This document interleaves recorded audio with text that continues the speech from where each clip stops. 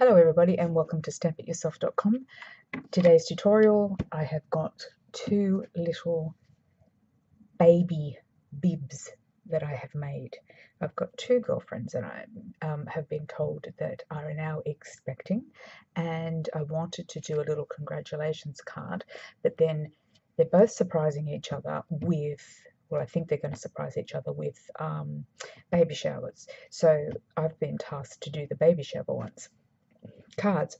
So I was kind of mucking around and I ended up coming up with these designs, and I really like them because they look like little baby's bibs. Hang on, let me see if I can get that in there. There we go. It opens up like a baby's bib. And basically, let me just see if I can... Oh, okay. Okay, can't get in, can't get out at the moment. So yes, this is the one using our little Easter lamb, and this one is using the bumblebee. Now I don't know if the bumblebee I don't think is available anymore from Stampin'Up, I should say, rather than Stampityourself.com, because I've got everything that Stampin'Up has got. So basically through my online store, you can certainly get the lamb. He's still available. He. The bumblebee, I'm not sure. Very cute, but there are some other baby options that you can get. I have ordered myself. There's a bundle when it's got the little baby onesies and little coat hangers, and it's also got the dies to actually cut them out. So that makes it a little bit more interesting to do too. So be prepared to see some more baby stuff coming up. So anyway, but I did want to share these ones with you because they are cute. They are like baby's bibs, and I think that really, you know, they're just so cute, and they're really easy to make. Really easy to make. So I will show you how to make it. So it doesn't matter really what you put on the front here. Anything baby is going to be cute because of the way that it's sort of like is like a baby's bib. So I do hope you give it a shot. So I'll show you how to make one. I've used this one. I've obviously used. Well, let me get you back into focus. And I've obviously used. Oh,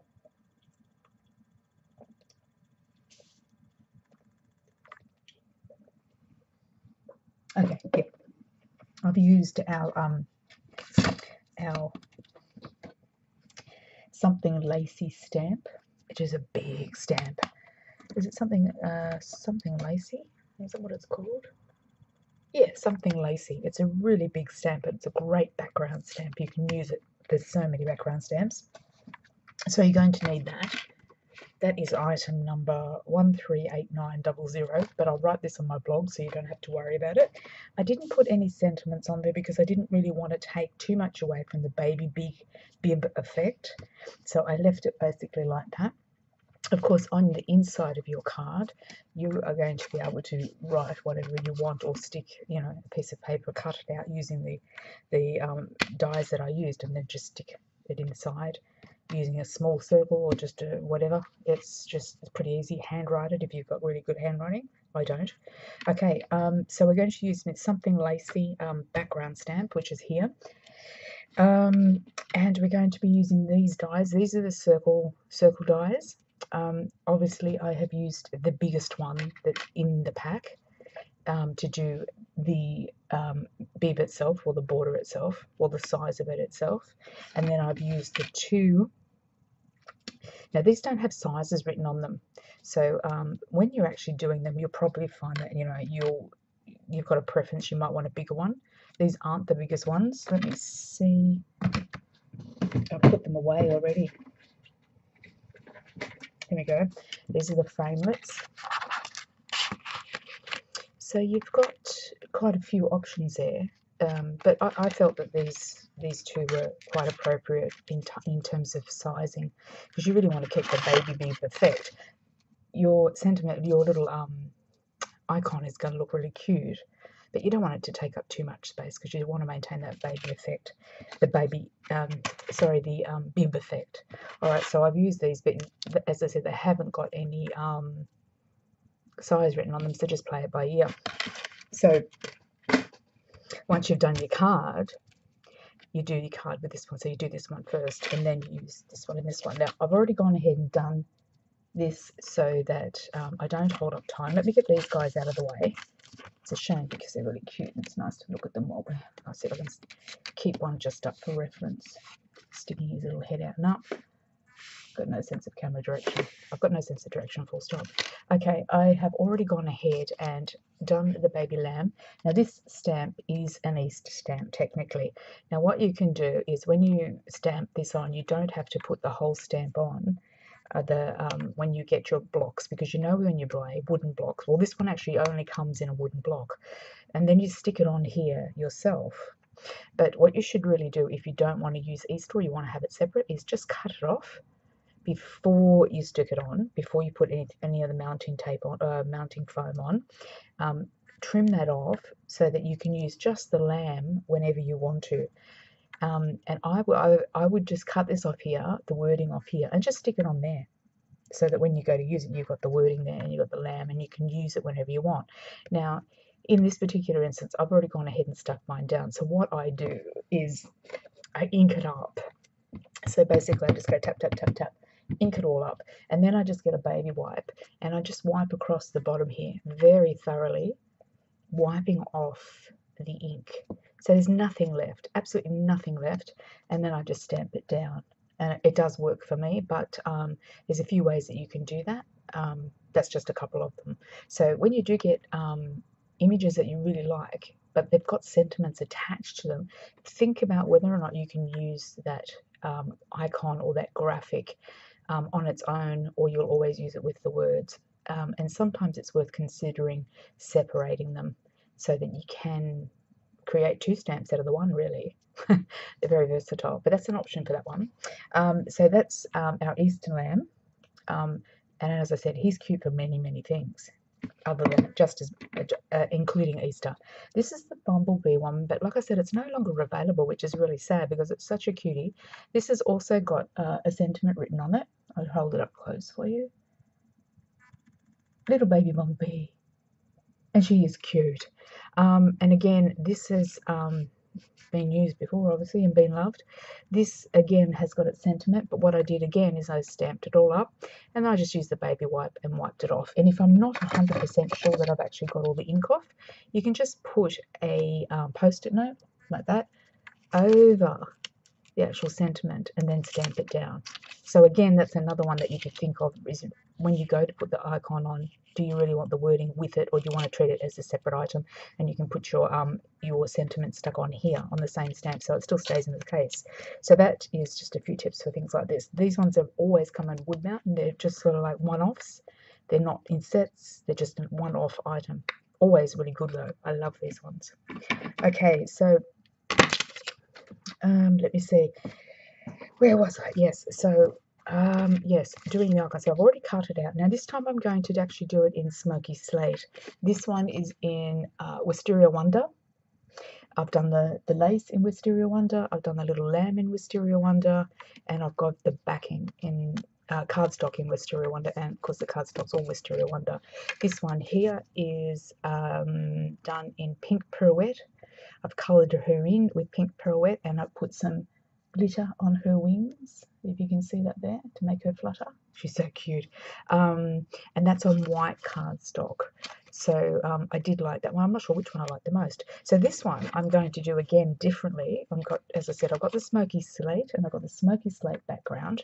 So I'm going to use that, and I think I might... I'm trying to think. I think I'll do a Smoky Slate background on this as well.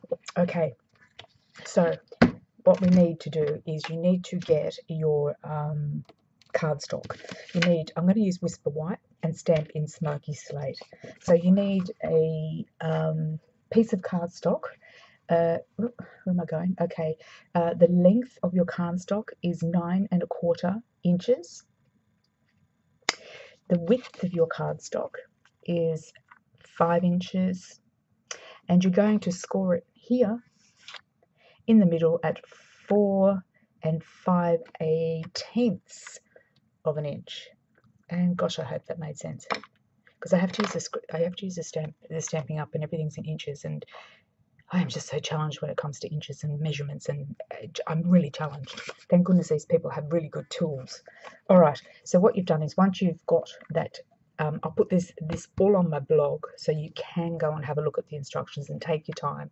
Pause it if you need to, and just take your time. That's what I do with things that are very fiddly. I just take my time and don't rush. You've got plenty of time. So that's always a big key. All right, so basically you need this size, because what we want to do is we want to create the bib effect, which is like this. And so when you open your card, you've actually got it still sealed. So you're basically using the circle to create the card.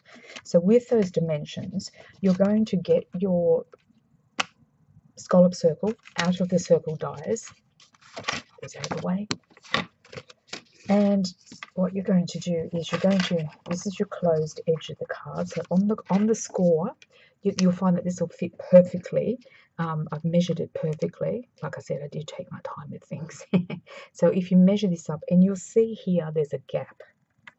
Okay, that gap is going to be the top of your card here.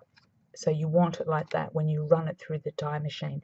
So the die machine is going to cut out the bib size, and you're going to have that as your top of your card. Really easy, as long as you use those dimensions that I gave you.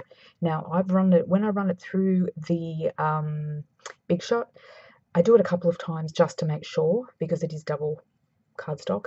And I'll just do that now. So if you hang on, you'll hear me in the background doing it. I'll get out of the way and I'll do it really quickly.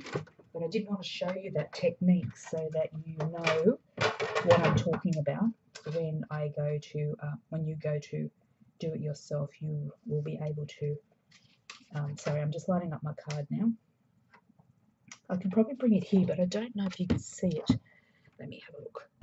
Ooh, you might be able to see it. Okay, so I don't know why my camera is just so. Oh, you can tell I'm such a novice, but I'm getting there. All right, but I really don't know why it's doing what it's doing. Hang on, maybe I just need to lift it a bit. There we go, try that. Whew. Okay, so this is a Big Shot, and this is the top of the card, which is here. Okay, so we're going to close that down. We're going to line up this on the very edges, or even on this side, and this side. Make sure it's right on the edge of the cardstock, and you'll see up here, there's a gap. Actually, I'll turn it around for you and do it up this way so you can see it a little bit closer. So there you go. You're putting your circle there, there, and there. Okay, this is really for the newbies, because people who've done this sort of stuff before know what I'm talking about but for some people, I haven't seen these techniques before, so we have to be fair and share it. Okay, so you can see up there, right there, there's a little gap. That's going to be the top of the card. So I'm going to pop that through my Big Shot. Now, as I said, I'm going to do a couple of times, just to make sure. Ooh. I just went off the screen then. Hope you didn't. Anyway, okay, so get that out of the way. And there you'll see here. Voila! Get that out of the way. And plus I used the very thick cardstock as well. The nice Whisper White, really thick one. Yeah, I just love it. It's really good. So it's a little bit thicker, so it's good to always run it through, but it does have staying power and rollability. Look at that. All right, so basically that's my card. Okay, what we want to do next is we want to stamp it. Now I'm going to stamp it in Smoky Slate.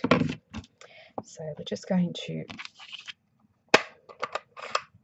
this background stamp is really, really nice. I love it. So ink up your lace stamp quite well. Make sure there's no fluff on it, because sometimes when you clean it, depends how you clean it and what you clean it with, you can get a little bit of fluff and stuff on it, and it will show on the delicate laced pattern. Alright, so stamping it up.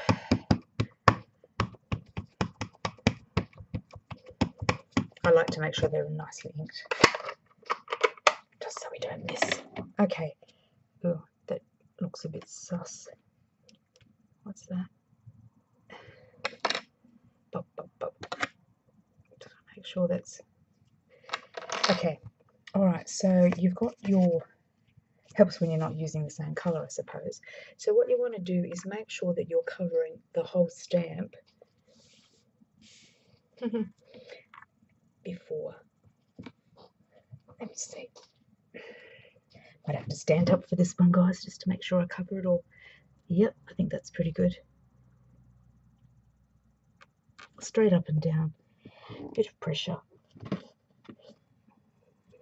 Oh, you know you got a lot of pressure when your card's not there. Ta-da! Oh, look at that. Isn't that cute? Oh my gosh, that is so beautiful. Wow. I like the grey. It's very serious though, isn't it, for a baby card? But even so, it's still really pretty. Okay, so basically, that's your card. Isn't that cute? Wow, I really like that. Okay, so now we've done it in grey. Oh my gosh, isn't that cute? I'm not sure which one I like now. Okay, so this is the grey one. This is what it's going to look like up close. Let me bring it up close for you. Bring it back a bit. Ooh.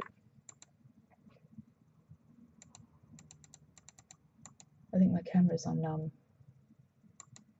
Friday night mode. Okay, there you go. That's lovely. Isn't that pretty? You could colour that in too, you know, if you wanted to. You could use a marker and just put a little bit of colour in the flowers and just make it like a Mayfair kind of look. But anyway, I might do that later.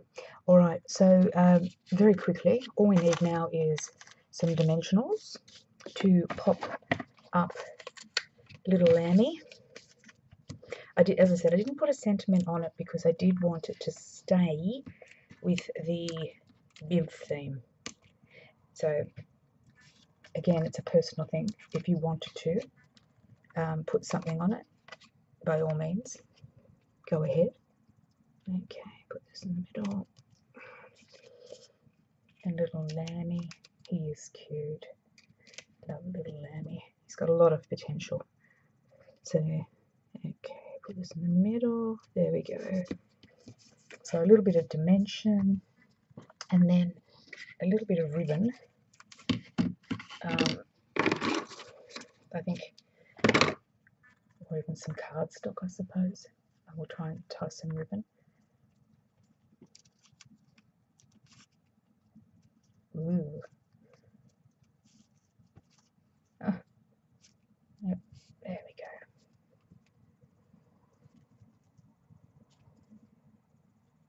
It's a big bow. It's a big bow. Just try and tie it off.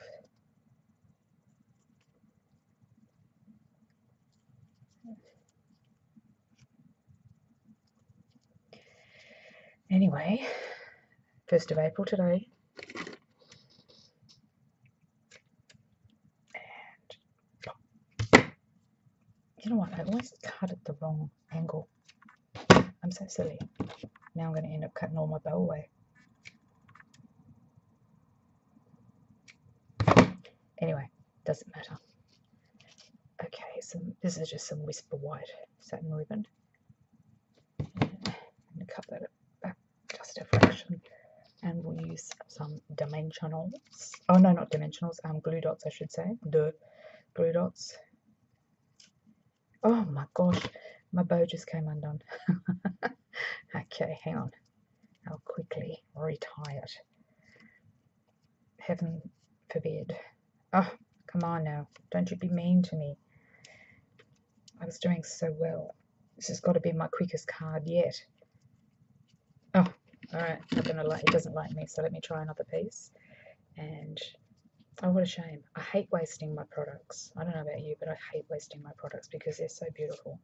They're not to be wasted, people. Not to be wasted. Okay, let's have a look.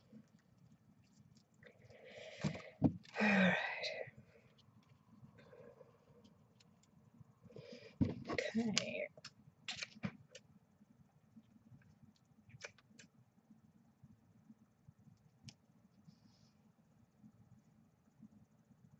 I am still here. I am still here. You haven't lost me. I am doing the bow. And We all know how they can be at times. Okay, so finally got the bow. Okay, so got our little bow.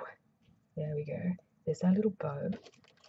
It is kind of grey, but you know what? I'm thinking, get your markers out, to be honest, and I would definitely look at doing some colouring in on those. Now the good thing about doing this is my little sticky dots, I can use whatever colour I like. So I might use, I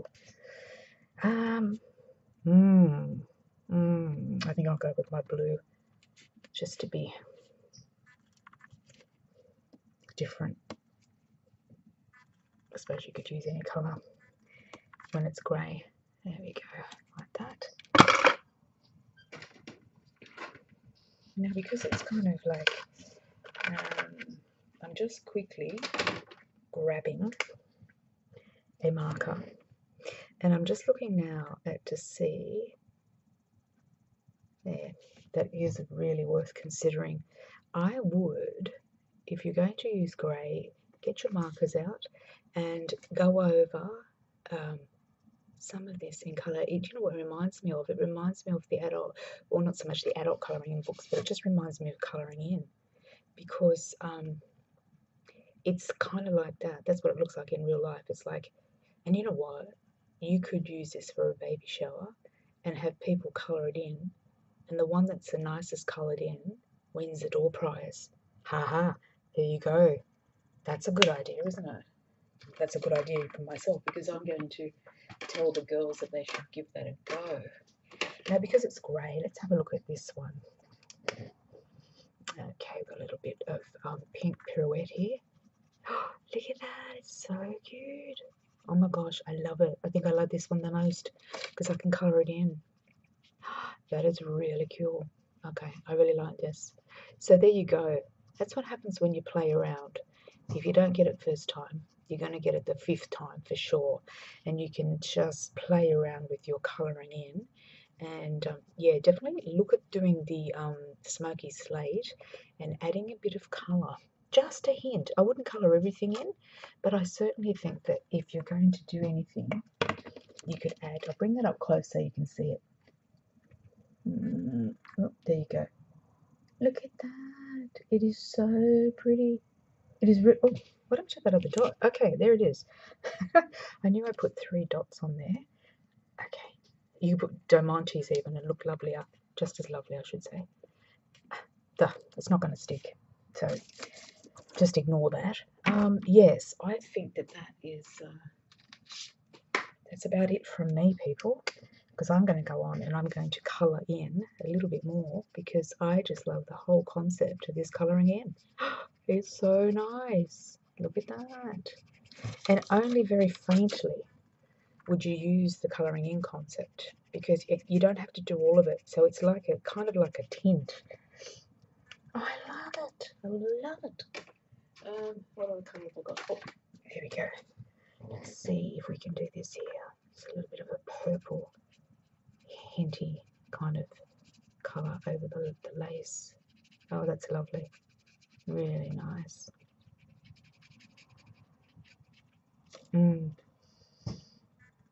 Well, people, I suppose that's it from me.